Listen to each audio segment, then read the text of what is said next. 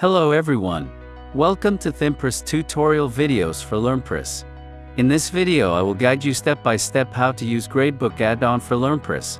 This add-on allows you to track students' progress and result in each course. Export the Gradebook to CSV file. At first, you need to have the add-on ready to use by installing and activating through dashboard as usual.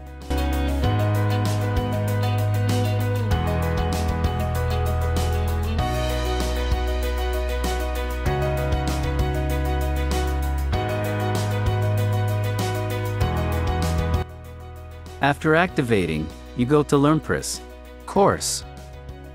You will see the Gradebook column. Click View.